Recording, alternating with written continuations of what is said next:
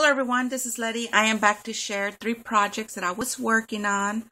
I made 3 different ornaments for a friend of mine. I was inspired by Lydia. She's Itripledogdareu here on YouTube. I'll put her link down below. Hello Lydia. And she had inspired me to do 3 different things. The first thing I was inspired by was her birdcage ornaments that she had made. And I thought that was a really cute idea. Thank you so much, Lydia, for that inspiration. So these are my 3 altered birdcage from the Tim Holtz die. So this trim here I used from Michael's Dollar Spot. And then this flower as well. And then there's my little bird in the music notes. And I just used some twine here so you can hang it. And the papers that I used on here was DCWV, the Christmas Made stack. This one right here. It's beautiful paper. I love, love, love, love this paper. And then here's my second altered birdcage. And this one I use music notes.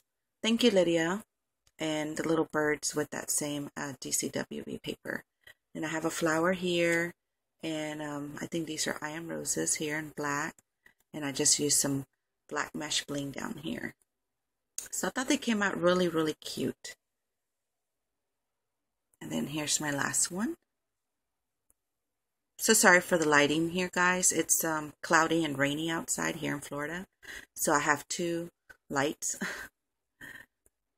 So hopefully you can see this. Same trim, just in a different color. One of these Michael's Dollar Spot flowers from last year. This one, I think it's wild orchid flower. And then this little red one is the iron roses.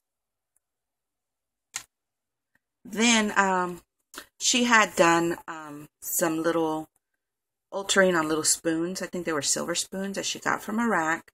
But I altered mine out of spare parts wooden spoons. I just painted them with silver painting. It was full art. This one right here says metallic silver sterling. That's the paint that I used to paint my wooden spoons. So there are these spoons here. And these are my altered spoons.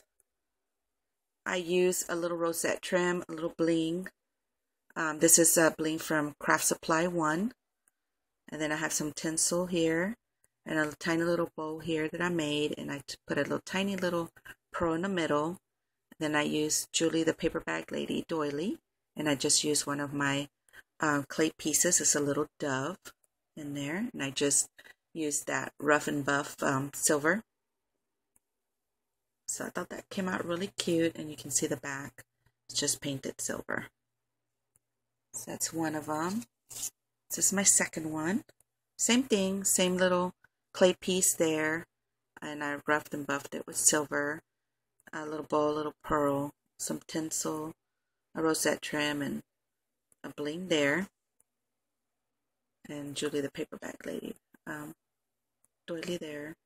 So that's what it looks like in the back. Then here is the last one. This last one I did it kind of different.